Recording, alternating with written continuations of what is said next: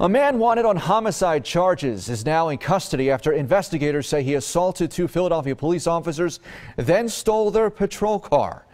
The incident happened just minutes after 9 last night here in the 5500 block of Poplar Street in West Philadelphia. Police say two officers were questioning a pedestrian who began assaulting them and then was able to take off in their patrol unit.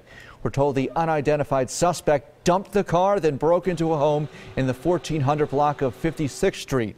Police say the homeowner was able to fight him off. The suspect was apprehended behind the home. The injured officers are said to be in stable condition.